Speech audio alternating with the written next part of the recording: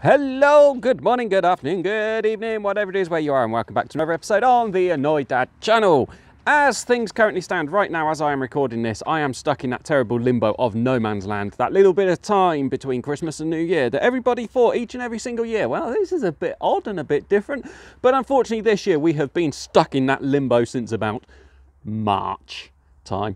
So anyway, today's video is going to be quite super simple. We are going to do a review of 2020. We are going to see what has happened in 2020, and we are then going to look forward in our mystical crystal ball and see what our plans are for 2021. There are a few things we can say for certain that we hope to be doing, and there's lots of other things that we can say, well, we would like to do this and we would like to do that, but we're not quite sure yet, and we will wait and see what actually happens. So, research for this video, I went back and I looked at the video I done back at the start of 2020, and in that video I turned around and I said, look, I've got some notes. I've actually made some notes for once for a video, and again, look, I've made some notes for this video. Woohoo! Aren't we lucky? So yeah, let's walk you around this way. Let's go around this way. Excuse all the rubbish, it's all still stacked up. So this year I have released 78 videos, excluding this one. So if you want to count this one, you'll be saying 79 videos. There have been approximately 18,000 hours people have wasted watching my videos.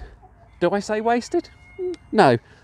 People have educated themselves whilst watching my videos. And we have had 239,000 individual views. Now, I know that might sound a bit low, especially when you compare it to people like, I don't know, Linus Tech Tips, or maybe even Colin Furze, another crazy Englishman. If you compare it to him, where he does that in an hour. But I think for me that's quite good, and the best videos were actually the ones about hatching the eggs we brought from the supermarket. Hello, if you joined us after watching those. We are going to be doing that again this year, but we're going to twist it and we're going to do something big, and yeah, that's going to be pretty wicked. So I'm just walking around here. This is Orchard 2 as we call it, and you can see I've actually been in and I've started pruning. I'm just getting attacked by a bit of fence behind me. See, there's a bit of fence and it's attacking me.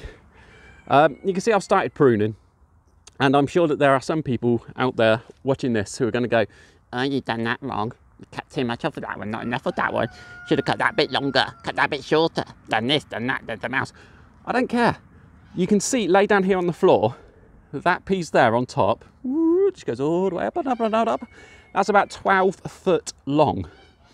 And it come off of one of these apple trees, and the light was blocked out that much in here that they were just growing straight upwards to try to get to the light. So I've come along and I've just started to trim them down. Let's go in there, let's go in and have a look. And we will carry on with the review, don't worry about that. But you know, these apple trees, I've been itching to get in here and just to start doing them. So we've got these two here. We've got a big pile of twigs there. And if we come around here, we've got another big pile. So look at it, it's huge, great stuff. But where these trees at the top, once they get the leaves on, they kind of block out a lot of the light. And then we've got two massive cherries there that also block out even more light. So they're going. And this here is just going to be trimmed back as well. So yeah, we've got that to do. So right, let's move on swiftly, moving on. So January 2020, what happened? Not very much. I think I released 2 videos in January 2020, and that was about it. I've got a reason to be heading this way now. February is when we started the supermarket eggs. The eggs we bought from Sainsbury's, and we incubated them and they hatched out, and we had Jay and we had Sainsbury, and then later on in the year they got taken by the fox, which was a bit of a horrible thing to happen. In March, we done a video on the £110 coop, which at that time cost £110. See in here, I haven't even started really yet. I've done a few little bits and pieces, but still got lots more to do. So it cost £110, and there it is there. It's still going strong. Unfortunately, in March is when lockdown started. Actually, I've just spotted there's a bulge in the roof there, where it's expanding so much because of the rain and that. You can see the roof is bulging. The poo is from the turkeys. The turkeys used to come and sit up here and just poo. So yeah, but otherwise it's not doing too bad. It's holding up well. It went from £110, pretty much overnight, it was about 300 and something. And the reason being is because it's like everything with the poultry during lockdown, the prices just went up and up and up and up and up. Other than the feed, of course, that went up a little bit, but not massively. In March, we also started the Egg to Bird series. That was where we went all the way through, and that covered most of the year, where we hatched out the eggs. We explained about how you hatched them, all the way through to the birds getting older, to splitting them up into those that were going off as layers and those that were going off as freezer birds. We've eaten some, they're very tasty, and others are still left in my freezer. April, we were hatching. Hatching. That was pretty much the time where we started to slow down our hatching a little bit as well. And we had a couple of fox attacks as well in April. This was all back up at our old place. We didn't even know this place existed. All the birds are still locked in because of avian influenza. Turkeys made it through Christmas. Their cage just about made it through Christmas. So yeah, we had some of the fox attacks and we were hatching. And then in May, we got the bees. And we've still got the bees. The bees are currently up at the old place, but I've got some of the hives down here at the minute, but they're empty hives at the minute. So getting the bees was also the time we were offered the land. And our land here, you see it stretching for miles. Well, no, it stretches just over there and just over there and in a few other different places. See, all the geese made it through Christmas. You weren't eaten, were you, Dave? Nope, he wasn't eaten. Lucky, nor was Georgie.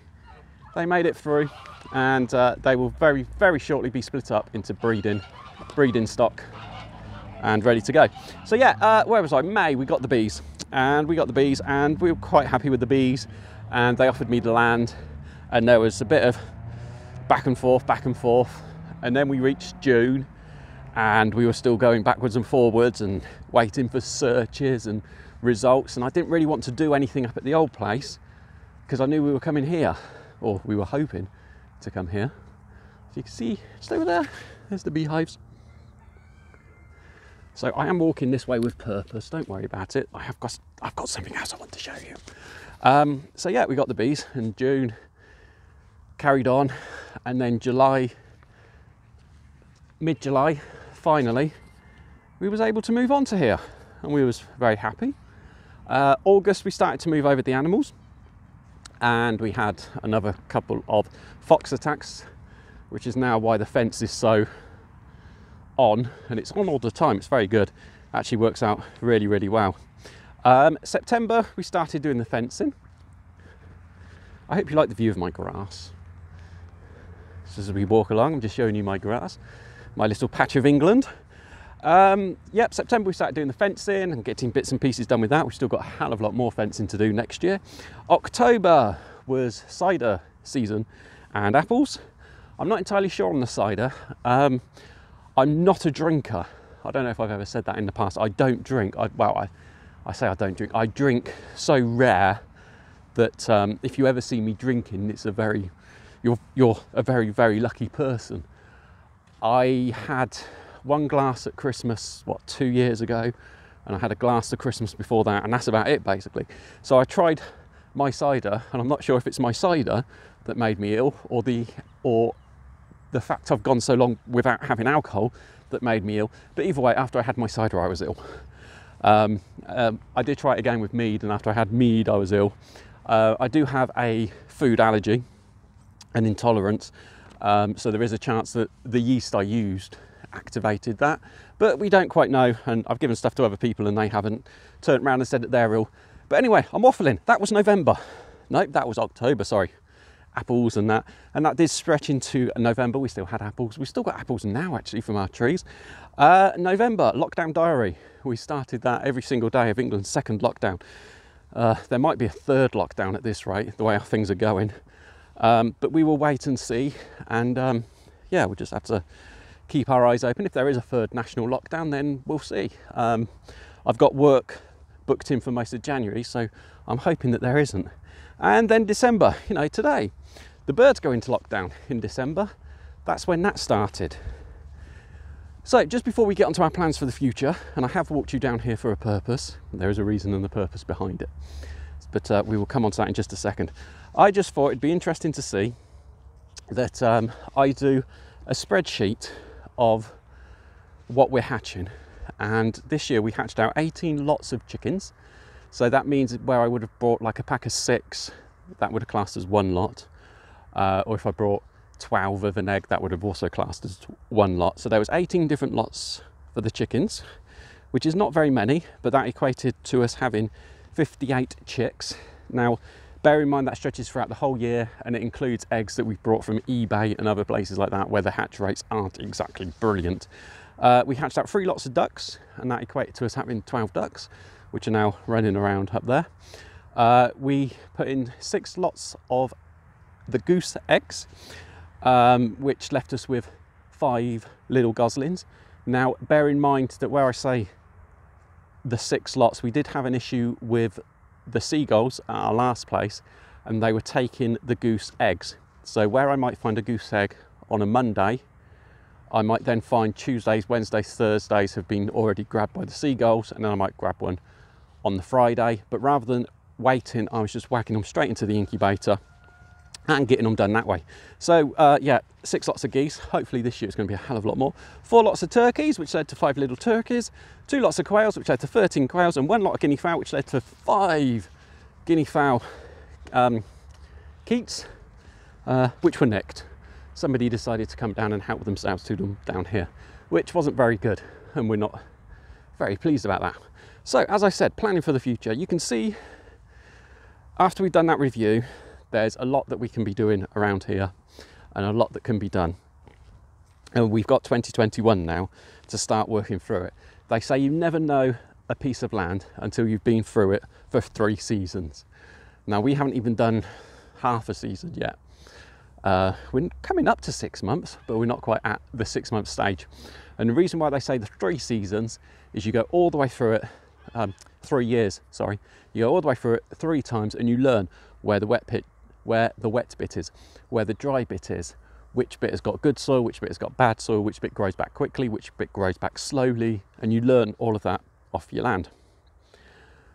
But we have got so much land here, we've got to start to think about ideas for 2021 and going forward from there. So next year we are going to be hatching out so much. That is the plan. Fingers crossed we're going to have the brooder up here as well, powered by the solar batteries. We are aiming to sell our birds as meat birds and also as the pet birds. So if you've never learned about the meat birds, the laws, the rules around that here in England, we will be covering that, and we'll be doing other things as well. One of the things I did the other day was I went out and I brought some holly. Now these are just common holly bushes, and I've basically planted them down here in this area. One, because it's going to give me a bit of covering between us here in the field and the people who come around the road there. It's going to act as a bit of a fence. It will stop people being able to look straight in as they drive their cars along, which is what's happening at the moment. Number 2, it's holly. Holly has got a value to it, and whilst we might not get anything out of them for the first 2 years, going into year 3, 4, 5, hopefully if we keep them trimmed, if we do everything right, we should have a lot of holly with berries on it that we will also then be able to gain up and use. The other thing we're going to do is we are going to put in 2 strips down in this bottom bit, just down here somewhere. Yeah, about there. We'll go all the way along. It's about there, about halfway up, sort of like thing. Because we've got so much grass here, it doesn't matter how many birds we bring in, they're never going to eat all of this. So we're going to do 2 strips, and we've got some pretty funky pumpkins on order. As strange as it might sound, but they are ones which apparently enjoy being under the full sun, which is what you get here when it isn't cloudy. This is a southern facing area. If you see Now you can't see. Let me see if I can zoom you in. This is going to go into really, really bad qualities. Just hang on a second. If I zoom you in, you can't quite see it. Where the chimneys are there, I've got you zoomed in so far. There's a slight little light difference at the top of the chimneys between sky and sea. That is actually sea behind it, and that's the sea. So we are right on the southern tip of England, in a southern facing field, and we've got some crops that like to be under full sun and sandy soil. The soil is a mix of like a sandy clay thing, and just underneath that you immediately go into the sandstone, as we learnt when we dug the well, which is also something that's going to be coming up in 2020, because I've got a working hand pump thingy on it at the minute, but it isn't quite done, so I'm not happy to release the video just yet of that. So that is going to be done this year, hopefully, fingers crossed, all being well. So we'll have holly, we'll have pumpkins.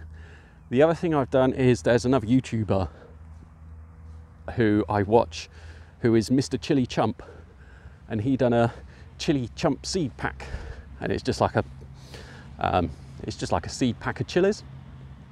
So we are going to try to grow them down here. So yes, whilst we are going to do the birds, and the birds are going to be the main aspect going forward still, because we've got the space, we've got the room, we've got to try other things just to be able to try to bring in a little bit of money. Oh, I'm going to cough, hang on a second. Oh, excuse me. Don't worry, it's not coronavirus, it's just where I've just been talking non-stop for the past quarter of an hour. Yeah, you've been listening that long, crikey. I thought my life was boring. Oh dear. So yeah, anyway, so we are going to be trying these different things. The farm has to pay for itself. Now, last time I said the farm has to pay for itself, somebody asked me, what do you mean by the farm has to pay for itself? Well, there are costs which we have to pay for, like the feed. We have to pay for the water. We have to pay for the upkeep of the fencing, and a lot of the fencing around here needs changing, as you would have seen from the daily lockdown videos. We have to pay for people to come in to trim the trees. So all the trees you're able to see there in the hedge line, they all need cutting down. We've had the ones done by the power company, but the other ones, with the recent storms, I've had trees blowing into the road, which is never good, and we need to sort it out. So that all needs to be paid for. Whilst I could pay for it all out of my own pocket, I would much rather that the land earn the money, because it's got the option to earn the money to be able to cover the costs of everything else like that. We've also got to pay for the maintenance of the tractors. We might want to bring in some new birds and all of those sort of things. Plus next year, I do want to get around the country a bit. I want to go to some of the auctions. This year we plan to do the Mountain Mowbray graded rare breeds auction. That was just after the COVID lockdown and it was cancelled. I think that was April time that one was planned for, and I plan to do that. So I want to do some others this year to get out there, get out and about, see these places, get to different auctions, speak to other keepers, you know, maybe even actually get to meet some of you guys out there who watch my videos week in, week out, and who leave me all of the comments and stuff and tell me what you're up to. You know, if I'm able to turn up at a few of these events and actually speak to you guys and say, hello, yeah, this is what I look like. Because I could walk in now and I could be like undercover. You know, if I walked in and said, oh, hey, yeah, my name is Jean-Luc. Jean-Luc Anoitat. Yes, I am French. See, nobody would know who I was. And they'd be like, my God, who is he? But yeah, we could do that. But yeah, that is one of the things I plan to do for 2021. And we just have to turn this place into a little gold mine and just get the money coming in and in and in. Now, if you can spot, the geese for the past few weeks haven't been my friends. They walk away from me, they run away from me. We've got two of the new ones down there at the minute, and the larger ones, the darker ones in the middle, they're old geese, but they're no longer my friends, so they're walking away from me. They don't want to come to me, they want to run away from me, which means they're getting to the start of the breeding season. As soon as the breeding season's over, they'll start coming to me because they want to see me for food. So we need to get those guys split up pretty quickly and get them ready for breeding, because they should start to lay in the next 6 to 8 weeks or so, I would have thought. I would hope anyway. So anyway, I have waffled on for 20 minutes so far, and I think I've done a good review with last year, and we're ready to go for next year. So let's get on with it. If you've got any ideas of anything you think I ought to be doing, I could be doing, I should be doing, then please do leave it down in the description below, and I will do my very best. I do get asked quite often, do you have this breed, do you have that breed, will you get this, will you get that, and all of those sort of things. And I'm trying to work with the breeds I've got now, and then once we've worked with those, then we are going to start to look at expanding into different breeds and doing other things with them and seeing what is possible. But yes, we do most definitely plan to raise more meat birds next year. So thank you ever so much for watching. If you have not already done so, please do hit that subscribe button, hit that like button, leave me a comment, and until next video, bye bye.